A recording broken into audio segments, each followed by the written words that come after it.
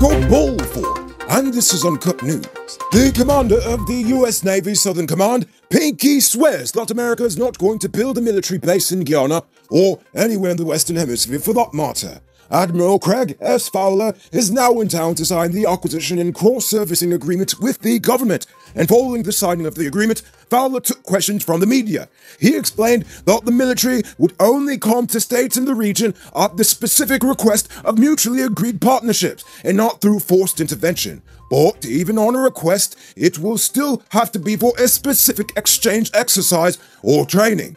But when asked if the US would support the nation if Venezuela attacks us, he would only say that his country supports a peaceful resolution of the controversy and respect for the ongoing judicial process. All I know is that his statement better be political talk for, quote, "Of course we are, but let's keep that between us, am I right?" On the topic of unwarranted attacks from Venezuelan criminals, late last night, 3 Venezuelans busted into the home of 56-year-old businessman Eloy Alam and robbed his family of 3 guns, 10 million Guyana dollars, and gold jewelry in his home in Port Kaituma. According to police, the men escaped by boat to Impotero near the border with Venezuela. When police and military were dispatched to the scene, they were shot at while searching along the Aurora River. They returned fire to the boat in question. However, the boat and its occupant sped off towards the Venezuelan side of the border before they could be caught. None of the cops were injured in the shootout. This morning, 2 fuel tankers burst into flames at First Coca, Perica. According to reports, the driver of one of the trucks was badly burned by the flames. He is currently undergoing treatment at the Lenora Cottage Hospital. The fire service and the police force are currently at the scene, investigating the cause of the fire. Now it's time to tell you about Best Buy's car of the day. Currently on sale is this 2012 Toyota Allion. It comes with TV, navigation stereo, crystal lights, mag rims, fog lamps, and much more. Pay cash for $3.1 million, or pay down as low as $620,000 with around $60,000, and it's yours. Call or WhatsApp 662-0844 for more info, or visit their showrooms at Lot 171 Peter Rowe Street, Queenstown, or Lot 2 Lamar Street, and tell them Rico sent you for this sweet deal. Now back to the topic of violations of national sovereignty.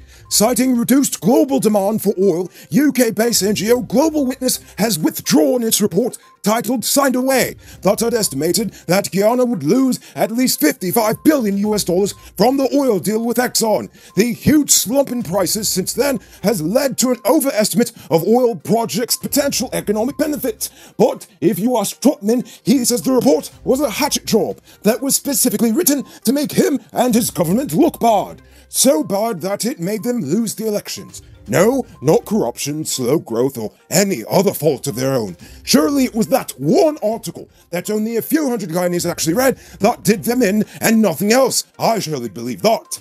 Anyway, he also accused Global Witness of being economic hitmen who interfered in Guyana's internal politics in clear violation of sovereignty, decency, fairness, and balance. He also feels that the timing of the article's release was deliberate, being a month before the elections. And it looks like the legal troubles for Auntie Volda ain't over yet. This morning, Soku called the big lady in to ask her a few questions about land sales during her time in office.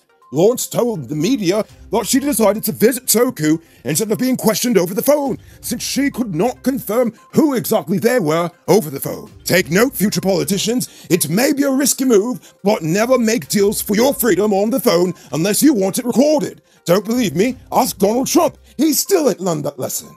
It's been at least 2 months since the shooting death of 15-year-old Rocky Saw, and the police have yet to return the file to the DPP, despite the fact that the DPP is confident that this is an open and shut case against the 16-year-old shooter who's accused of shooting Saw in the head with his daddy's pistol during a sleepover on November 17th. How much you want to bet his daddy's probably rich? Anyway, the shooter is currently free on $100,000 bail. Wow.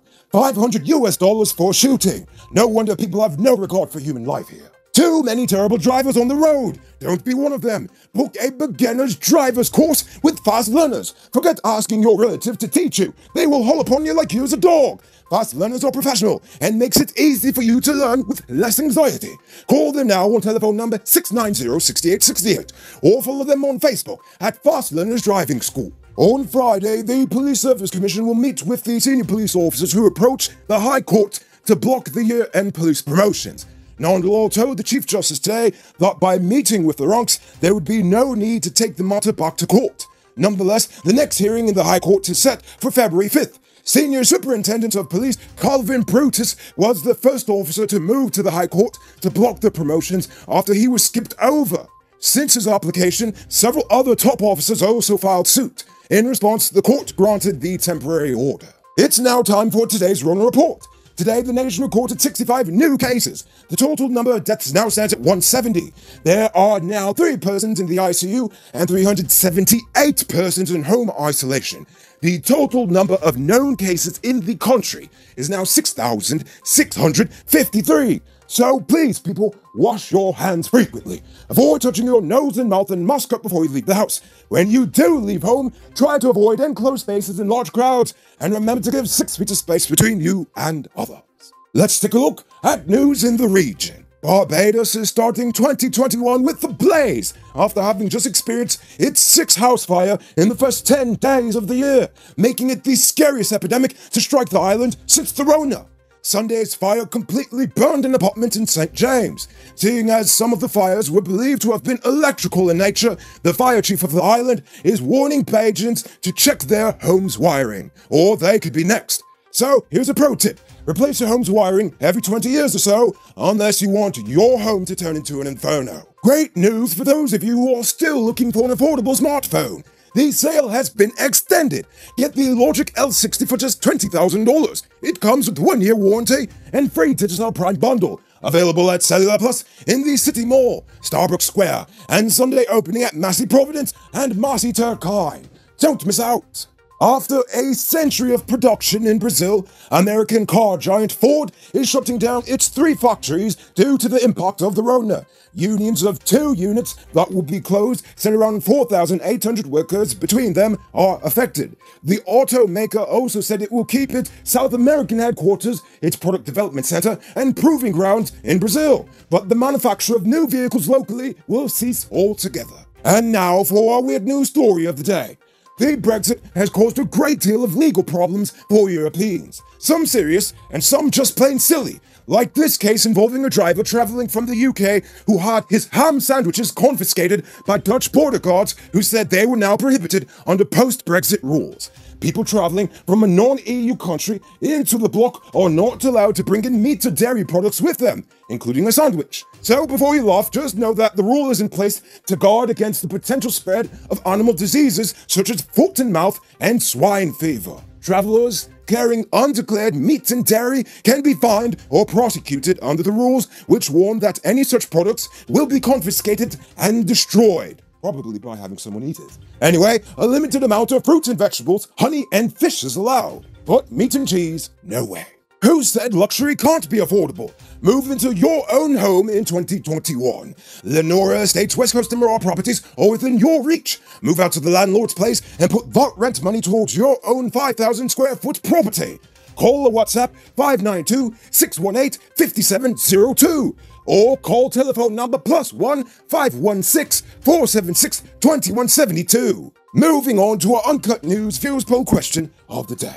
Every day we pose a question about current events in Guyana, the region, the diaspora, and how you feel it relates to us. So, you give your responses in the comments, and we'll read the best ones in the following episode. Yesterday's question was, do you think Maduro is serious about his threats? Conrad Thomas says, Maduro is bluffing. He's just making political footholds as any strong-minded leader would to garner his support base. Denzel Carmichael said, Maduro is backed by Russia, which landed a fancy fighter jet in Venezuela the other day. The US is doing naval exercises in disguise in Guyana waters. All I see is 2 large countries flexing their muscle on our doorstep because of this little oil. Bluff or not, GT, not ready for no war. I agree with you there. And Yenny Rodriguez says, the Geneva Agreement failed. Venezuela lost area in claim from the British dispossession due to the negligence and lack of patriotic will of its leaders, including the current government. The Essequibo belongs to Guyana, not a blade of grass for Venezuelans. Good answers, people. So tonight I'll leave you with this question. How do you feel about the Admiral's visit now in the wake of Maduro's comments? Do you think it's a good thing that we're becoming more aligned with America, or is this just another deal with a different devil? Think about that question and tell us in the comments below. If your response is good enough, we just might feature it in Wednesday's episode. Anyway, that's all the time we have for tonight. Check us out tomorrow for another. Until then, I'm Noriko Bulford saying good night, folks. Hey, Uncut News viewers, thanks for watching. You can subscribe by clicking on this button over here, or click over there for more news. You can also drop a comment to let me know if you've made it to the end of the video. Goodbye for now.